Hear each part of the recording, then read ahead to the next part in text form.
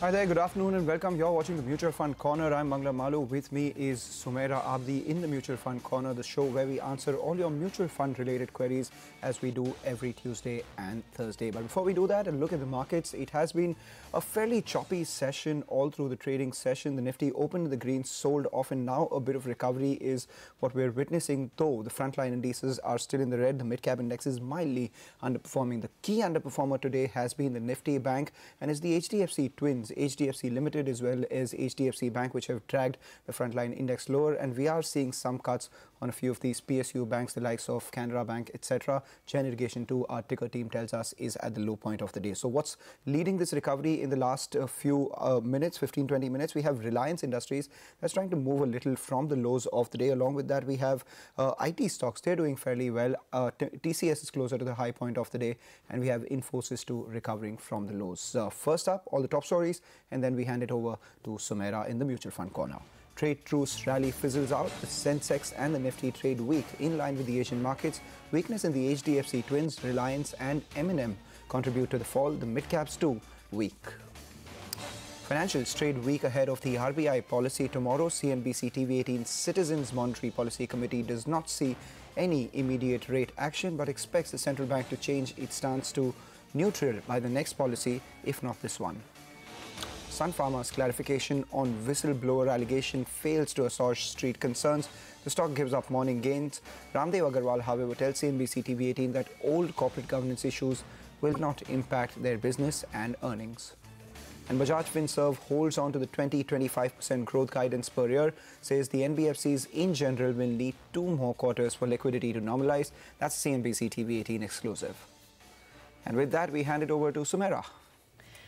Mangalam, thanks very much for that. My guest this afternoon is Harshvardhan Roongta of Roongta Securities, who joins in to answer all the queries that are being sent in by viewers. So Harsh, good afternoon. Thanks very much for joining in. Our first query, in fact, is a very interesting one, and this is a conundrum that a lot of investors face. I'm going to get to the question first. Neerav Fruitwala has written to us from Gujarat. So he has investments actually in 4 funds, right? So he has a 1,000 rupee SIP in each, which he started somewhere in 2016, 2017 odd. DSP Small Cap Regular Plan, Birla Sun Life Equity Growth, SBI Blue Chip Regular, and the HDFC Hybrid Equity Fund, which he started in April 2018. I think we have Neerav on the line with us as well. Hi, Neerav, can you hear me? Yes, madam. Good morning. Good afternoon. Tell us. Good afternoon. So we know your 4 schemes now. What is the question that you have? Yeah, I want to review my portfolio of 4 schemes. Okay. And I am investing through SIP in mutual funds. I want advice especially on BSP BlackRock Microcap Fund. Okay. BSP BlackRock Small Cap Fund. Okay, and I am having 10% loss in the same scheme.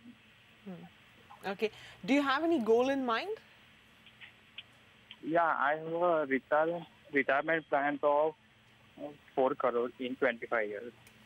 Okay, so you're only 28, right, at the moment, and you're looking at to retire at close to 50, 55.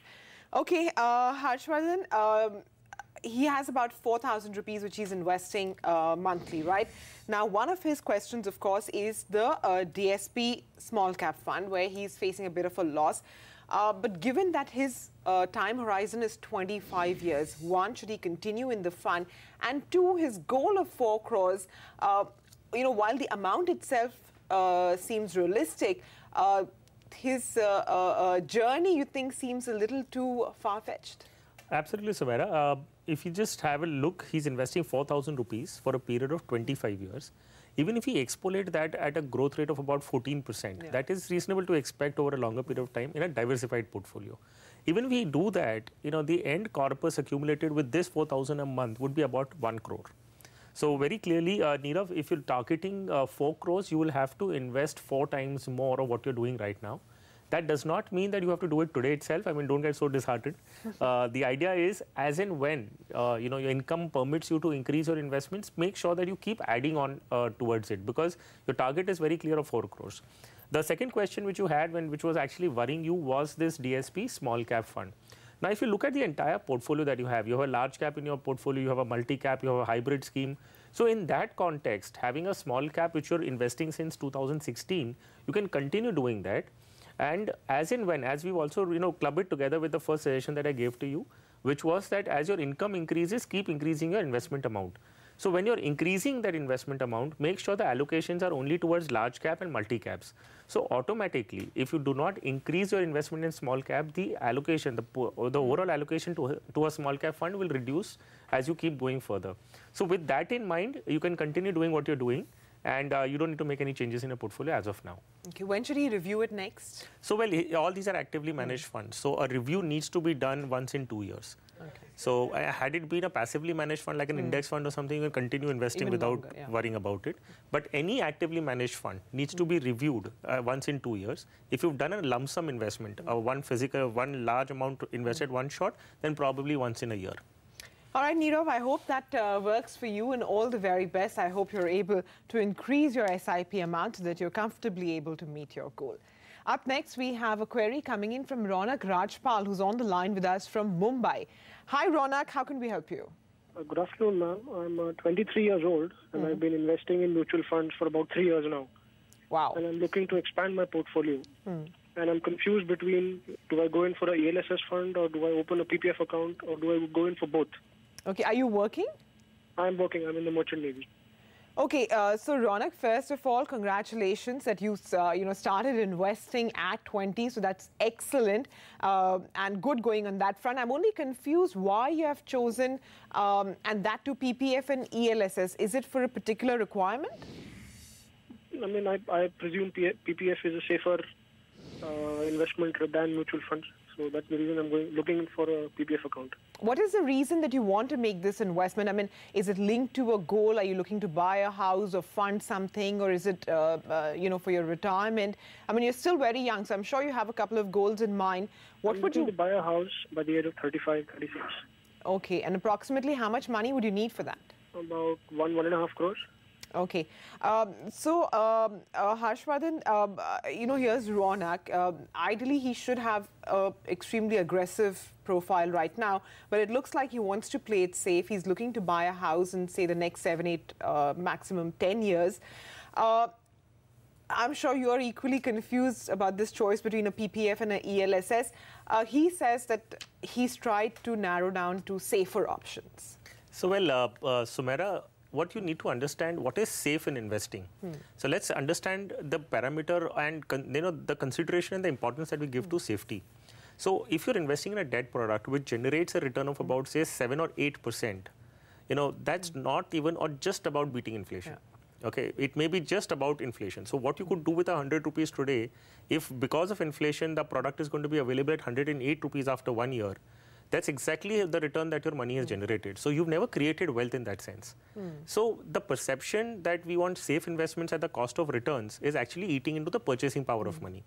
So if you have a longer time horizon, which is 10 years for that instance, safety would mean actually trying to retain the purchasing power of your money. And able to buy more than what you could buy today. So you have to take that calculated risk wherein and if you're investing in equities for that matter, so you're investing, if you're investing via SIPs, so you're investing regularly every month, buying at every level of the market for a period of 10 years.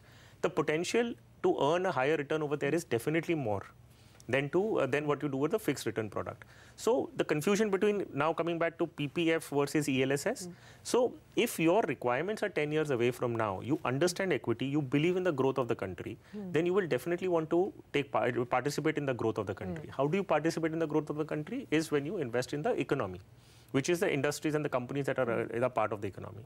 So what I would recommend to you, let's not confuse too many things. Ronak, your goals are 10 years away from now. You are young. I mean, the goal that you've set is also not something that is absolutely time-bound. Like if you don't buy after 10 years, there is going to be a major problem in your life. You can even extend that goal to, say, 11 or 12 years. Or it could be even 15 years for that matter. So choose an ELSS fund. That would be helping you save tax. I'm believing that is your objective because you picked PPF versus ELSS. Actually, that's what I thought, that, December being this tax-saving time, my initial thought was he's looking for some sort of a tax-saving mechanism. Absolutely. So if that is your objective, then between PPF and ELSS, considering your specific requirements, you should choose an ELSS fund. And in case you don't need to save tax under Section 80C, then you could even choose an open-ended or a non-lock-in kind of a mutual fund scheme, and it could be just about anything under the sun that is offered, and you can accumulate for that particular goal that you have in your life. Ronak, I hope that answers your query. Yes, sure. If you could please suggest a few ELSS schemes. Harsh? Absolutely. So I can give you two names that you could consider. One is an Axis Long-Term Equity Fund, and the other would be an IDFC Tax Advantage Fund. So you could choose any of the two depending on the amount. If you're investing anything up to 5,000 rupees, stick to only one scheme. If you're investing more than 5,000 a month into ELSS, then split it into the two schemes that I've recommended. All right, Ronak, all the very best and happy sailing to you. Up next, Mr. Vijay Gopal Achari is on the line with us from Hyderabad. Hi, Mr. Rao. How can we help you? Hello, madam. I am investing in BSL Birla Sunlife Mid Cap Fund, madam. Still 5 years. I am continue in this fund, madam, or I can choose to shift to another fund, madam. Okay, sir, do you have a portfolio or is this your only investment? No, madam. I have a portfolio, madam. Okay, you have, so you just want advice on this one particular fund. So now this advice is, we don't know where exactly this mid-cap fund fits into your portfolio. Therefore, I'm going to ask Harshvardhan to just objectively evaluate the fund itself. Okay, so if you look at this particular scheme, this certainly isn't the best scheme in the portfolio in its category. So when we talk about Birla Midcap not being the best fund in the category, does not mean it is not good at all. So there's a difference between having a good fund in your portfolio vis-a-vis the best performing fund. And unfortunately, which scheme is going to be the best is only known after that period is over. So we cannot really know which is the best scheme today, which is going to be the best scheme 10 years from now. So having said that, what I'd recommend to you is whatever you've invested over the last 5 years into this particular scheme, let it remain as it is. Do not try and redeem out and switch out of this, because there will be tax implications which you don't want to unnecessarily bear at this juncture. However, the future SIPs that you're doing in this mid-cap fund, instead of investing in this Birla mid-cap, add an HDFC mid-cap opportunities fund to your portfolio. So you will have whatever you've invested till now lying as it is in Birla mid-cap. Future investments will go into HDFC mid-cap opportunities fund. So you will possibly get two good funds in your portfolio, and hopefully one of them will be the best after 5 or 10 years from now.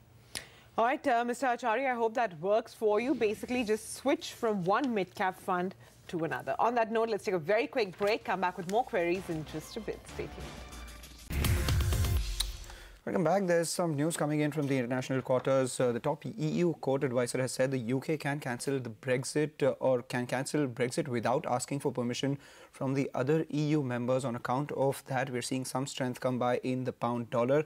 So all that happens now is that on Tuesday, the UK can cancel the Brexit without asking for permission from the other EU member states. A group of Scottish lawmakers had sought a legal ruling on if and how the UK's request under Article 50 to leave the Union could be unilaterally revoked before the Brexit deadline of March 29, 2019. UK Prime Minister, remember, Theresa May had invoked the exit clause in March 2017. So what happens now? The EU has, or the European Court has already held the hearing, taking evidence from the group of lawmakers who said they wanted clarity to help the decisions made by the UK Parliament.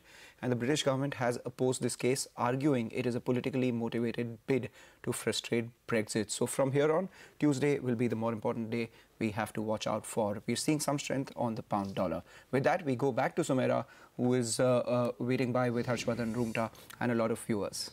Thanks very much, Mangalam. Once again, our next caller calls in from Andhra Pradesh. Mr. Sai Kumar is on the line with us. Hi, sir. How can we help you? Hi, my name is Sai Kumar. Namaskaram, CNBC. Good afternoon. Tell us, sir. Go ahead, Mr. Sai Kumar. We can hear you. Yeah, actually, I'm a 40 years old. I'm a government employee. I started SIPs from 2016 onwards till date. And I have a couple of funds of six funds of SIP till now. And I will continue for the coming 10 years. And 4 funds in a lump sum. I would like to, my aim is to create a corpus of 1.5 to 2 crores in coming 10 to 12 years. Is that possible to verify my portfolio? If any changes are required, please advise me. Okay, what is the amount you're investing, say, each month roughly? Yeah, actually, in SIP mode, I've been investing from 25,000 per month. Okay. Each fund is 5,000. Okay, that's fine. And how much have you invested, roughly as lump sum? Lump sum will be at around 5 lakhs to 6 lakhs till date. Okay. Well, Mrs. Aikumar, you've been quite busy actually in the last 2 years. You've accumulated close to 10 funds, if not more.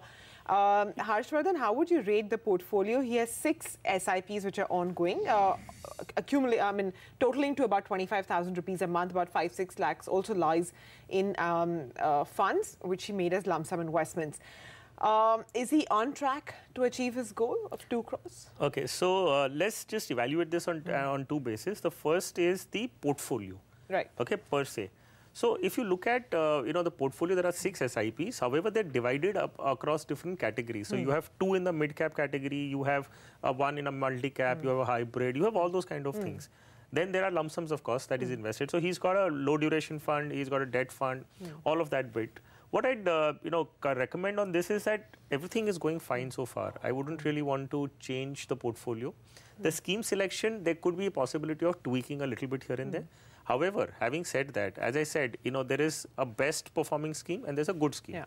So, an investor should always target to have good schemes in his portfolio, which could have the potential of becoming the best. You cannot ever chase the best scheme. Yeah. What is best reflecting today in the last 5 years' performance may not remain best in the next 5 years. Absolutely. So, having good schemes in your portfolio is good enough. So, in that context, you're fine. I would not like to make any changes in the portfolio here.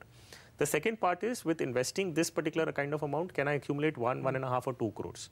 Now, that largely depends on, what the market performance is going to be.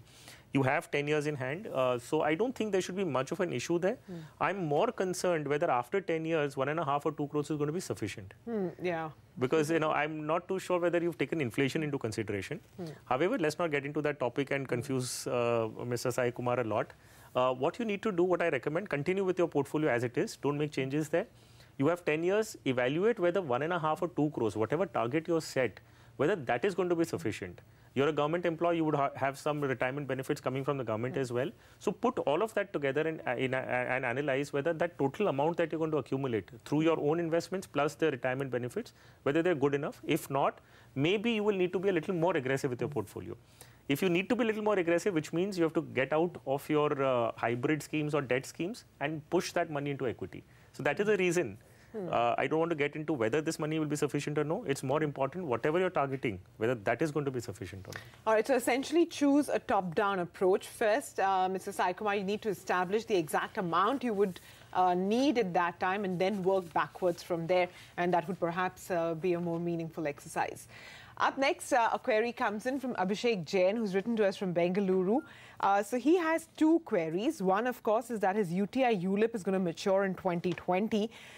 He's wondering if he should switch to a mid-cap fund. Is that a wise decision, or should he withdraw the money and then sort of stagger it and invest it via STP, etc.? He has about 5 to 10 years at his disposal, and that itself is a very wide time frame, so I'm going to let you work with 10. He's a moderate risk profile. As well, he has a second question that he has selected some funds, which is the Aditya Birla 96. He has a long-term fund as well, and the Parag Parikh multi-cap fund. Now, is this a good selection for him to work with? So let's take one query at a time. The first query that he had was, should he withdraw out of this UTI ULIP that is coming, that is maturing, and invest it somewhere else, or just simply switch that money into the multi-cap or a mid-cap of UTI itself? So very clearly, Abhishek, you have 40 fund houses offering their services to you. And all fund houses have their own set of expertise, a diversified set of expertise. So what I recommend is that you withdraw the money out of this. Evaluate how you're going to construct this further portfolio. It could have certain portion of large cap, mid cap, small caps, or it could have debt and equity, it could have hybrid products. So sit down and just evaluate how do you want to split this money that you're going to get in your hand for your future goals, which is say 10 years from now. And then choose one category from one fund house. So if you're choosing a large cap, take fund A, any one AMC, and take a large cap from that AMC, take a mid cap from another AMC, take a multi cap from a third one, so that at least you get the expertise of all the fund houses. If not all 40, just have 4 or 5 in your portfolio. So you have different fund houses offering you the services, why not take it? The second question was, you've got certain schemes that you've shortlisted for your investments. Well, I'll give you I'll retain 2 schemes that you have in your portfolio, and I'll add 2 more. So yes, if you have a requirement for an ELSS investment for a tax saving purposes, Aditya Birla Tax Relief is a good fund, and you can choose that. Include a Nifty fund in your portfolio, an index fund in your portfolio. So IDFC Nifty fund is one option that you can have. A value-oriented investing philosophy is very important in these times. ICICI Value Discovery Fund is one such option. And the Parag Parikh long-term equity fund that you have in your portfolio, that you've already selected, you can continue with it. So these 4 schemes will give you a kind of an exposure into large, mid-cap, will give you all those kind of areas that you're looking for. All right, Abhishek, I hope that works for you. Harshvardhan, thanks very much as always for joining in to advise our viewers. On that note, we're going to wrap up on MF Corner. Do stay tuned. All the last hour market action comes up in closing bell.